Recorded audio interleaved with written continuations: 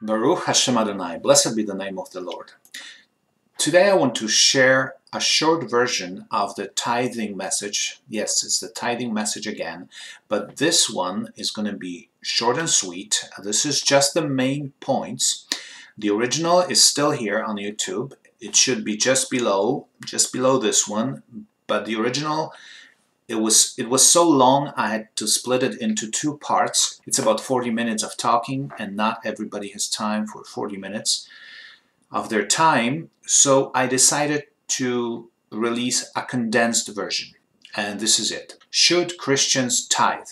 Well, myself, I would be afraid not to. I have to tell you, I would be afraid not to tithe. My wife and I, we tithe, and we never suffer lack. It's completely different when you truly rely on God. He provides for you. You don't have to strive so much, and you benefit from tithing because God is your provider and you have an agreement with him, just like Jacob in Genesis 28. You honor him with your income and he provides for you. The main argument against tithing, though, is that tithing is in the Old Testament. It's in the books of Moses, it's in the law, and we're not under the law, so it doesn't apply to Christians. But tithing existed before the law was given. Abraham tithed, and his grandson Jacob tithed. And like I mentioned, Jacob had this agreement with God. He actually asked God for this financial agreement. He said, "Provide for me clothing and food and peace. Lord, give me peace, and I will give a tenth to you." And that's a tithe.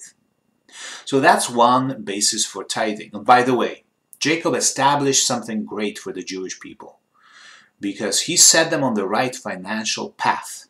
The Jews have been provided for generations, and the typical accusation against the Jewish people that they have money.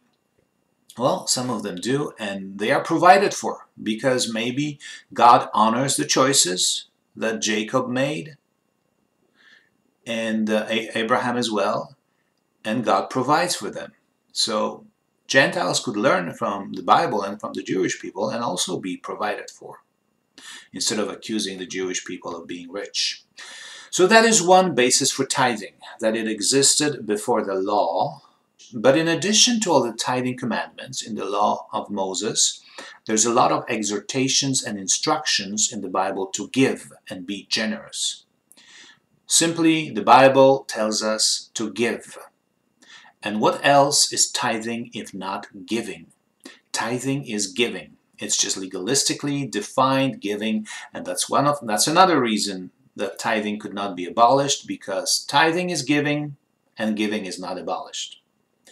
Still, some people say that the New Testament doesn't command us to tithe. Well, the New Testament doesn't command us many things because it doesn't repeat the law.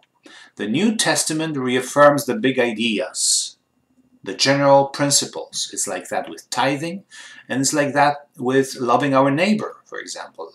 Loving our neighbor is given in the Old Testament in a very expanded way, with many instructions, very detailed instructions on how to help our neighbors and enemies with their donkeys, and there's lots of specifics. And those specifics, they are not repeated in the New Testament. All we get is the big idea: love. Love your neighbor. And it's the same with tithing. We don't get all the specifics about give 10% of your flocks, of your first fruits, give to the Levites, give to the temple, and so forth. All you get is the big idea: give and be generous. Still, some people say that tithing was canceled in the New Testament. Well, that is simply not true. Tithing was never canceled. There are no verses in the New Testament saying that tithing is done away with. Some laws were done away with, for example, circumcision, and it's pretty clear that they were. But there's nothing about tithing no longer applying to our lives. We still need to give. But I understand this whole issue about the law and Christianity is kind of confusing. Definitely, we are not judged by the law. We are not saved by the law. But we know that some laws still apply to us. For example, the Ten Commandments: do not kill, do not steal. But even within the Ten Commandments, there are doubts and confusion about the Sabbath, for example. Does the Sabbath still apply? Do we need to keep the Sabbath? I think I came up with a rule of thumb of discerning if a law is still applicable to our Christian life in the New Testament. And I will have a separate message about this, but this is the preview of how to figure out if a law from the Old Testament still applies to our Christian life. And that rule of thumb is the intent of the law. What was the intent of the law? So on the example of the Sabbath, what is the intent of the Sabbath? The word Sabbath, Shabbat, in Hebrew means rest. If you want to say rest in Hebrew, you say Shabbat. So that is the intent. Work 6 days, rest on the 7th day. God did it. We're supposed to do it. Not legalistically, but it's good for us. Be still and know that He's God, and rest. Get away from the busyness of this world. 24 hours, 1 day a week. But it's very hard. It's extremely hard to rest for 24 hours.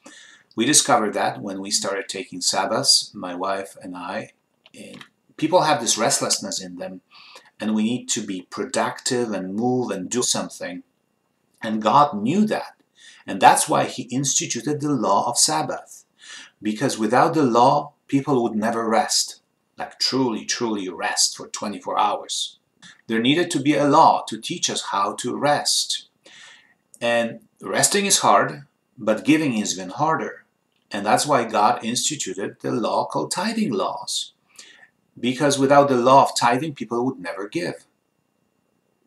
So Sabbath still stands, I believe, because we still need to rest. And tithing still stands because we still need to give. Another question arises is, should we give 10%? And I believe yes, we should, because 10% is God's standard for generosity. 10% is where generosity begins.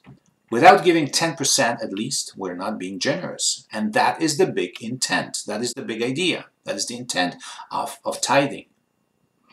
The Bible says, give to God, honor Him with your wealth, give to God what is God's. And that is another funny thing, because I'm talking about Matthew 22:21, and I'm reading from the Geneva Bible. It says, give therefore to Caesar the things which are Caesar's, and give unto God the things which are God's. Everybody knows the first half of the verses, and I've heard so many Christians quoting, give therefore to Caesar the things which are Caesar's. Such a righteous thing to do. But what about the second half of this verse? Give unto God the things which are God's. The first half is paying taxes, and it seems to be acceptable among people, although taxes are higher than the tithe and you really get much less for it. People pay taxes, there's some grumbling, but it's okay. But what about giving unto God? Jesus told us this. Give unto God. Now there are two concerns people have when it comes to giving, and one is crooked pastors. It does happen sometimes. It might happen. Some pastors, unfortunately, love money too much. Probably it doesn't happen as often as the satanic fake news would have you believe. The world hates the church, and they want to make us look bad. They want to smear the church. And I believe for every crooked pastor, there are hundreds of thousands of churches that want to do good work. But if your pastor is buying a jet, change your pastor. It's obvious. We need to use our wisdom. We need to be good stewards and pray before we give, use our discernment, do our research. But once you give, it's out of your hands. Really, let's not worry about it too much. Of course, pray and make sure you give to the right cause or right place. But God will honor you for giving. And once you give, it's now the responsibility belongs to the next person, the next steward. And if they misuse it, God will deal with them. Another concern that people have is, I don't have enough to give. And that's not really a legitimate concern. There are promises in the Bible that deal with these issues specifically. And first of all, giving is a percentage thing. You give 10%, you are still left with the 90%. And the 90% with God is better than the 100% without God. So if your salary is very small, you give small. You are still left with the 90%. And the second thing that people say is, after I pay all my bills, I don't have enough left to give. We don't give what is left. We give first fruits. It's a principle from the Bible. The first check written is the check to God, because in the end we give to God ultimately. It looks like we give to a charity, to the poor, or to a church, or to a pastor, but in the end we give to God. And the first check should not be the check written for your mortgage, but the check written to God, first fruits. And then if somebody is worried that they will not have enough after they give, the Bible deals with this specific thing at least twice. Philippians 4:19 says, God will supply every need of yours. This is in the context of giving. The Philippians were giving to Paul, and they were probably worried that there wouldn't be enough left for them. Now, 2 Corinthians 9:8, it's the same thing. You will have all sufficiency in all things at all times, but so that you may abound in every good work. These are conditional promises. God will supply for your needs so that you can be fruitful in His kingdom. But still, it's hard to give, and that's why in Malachi 3:10, God gives us this concession. We can test Him. But when you test Him with an honest heart, in good faith. Expect and believe. Trust Him and He will come through. He will provide for you. But if you don't feel like giving, if you are not ready, don't give. There's no pressure here. Giving should be voluntary, and if you are not ready, then read the verses in the Bible about giving, about tithing, about helping the poor, about money, and let the Holy Spirit convict your heart. But when you do give, you will have less stress, you will be closer to God, and you will love Jesus more. You will love Jesus more because love of God and love of money are on the opposite ends of things. It's like a pendulum. You either love God or you love money. You cannot have both. So once you let go of the love of money, you will come closer to the love of God. It's automatic. You will swing one way or the other. And once you give, you will benefit from tithing, like I said before, because you will have the agreement with God, and now God will take on this responsibility to provide for you. And lately I have found this amazing statistic about people who give. 8 out of 10 people who give to churches have zero credit card debt. And it says here, when you look at the things that consistent givers have in common, this is one of the most obvious. So this is a big thing. If you are a giver, it's obvious that probably you have no credit card debt. See, this is a real statistic, real live data that tells us if you give, God will provide for you. There's the proof. I would never want to go back to my old life before we tithe. I would be afraid not to tithe. It is so great to have this agreement with God. When He provides for you, you will have less stress and you will learn to trust Him. Because it's easy to say, I trust the Lord. Yes, I trust the Lord. But trust Him with your money, and then you will learn if you really trust Him. But once you have this agreement with God, you will never suffer lack. That's a promise in the Bible. We either believe God or we don't. Money is where the rubber meets the road. So put Him to the test, and you can start giving slowly, and God will come through. He will come through. That's what the Bible says. Thank you for listening. May the Lord richly bless you from Zion. Take care. Bye-bye.